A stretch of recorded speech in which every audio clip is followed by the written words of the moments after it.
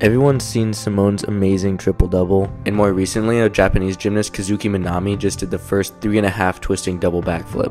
But something happened this week that I did not think was possible. Jake Jarman competed 3.5 twisting double backflip, but in a stretched position. Now, to the average viewer, this probably just looks like a combination of flips and twists and doesn't look that impressive. But it is near impossible, and I'm going to explain to you why it's so ridiculous. Firstly, it was given a preliminary value of an I, which would tie it for the hardest skill in gymnastics with this triple pike and this double-double over the high bar. To get a sense of how difficult this is, let me show you the progression. So first, here's the double layout. Now already looks pretty hard, right? Well, this is nothing compared to the Jarman. Here's double layout with a half turn, and yeah, it's looking a little bit harder.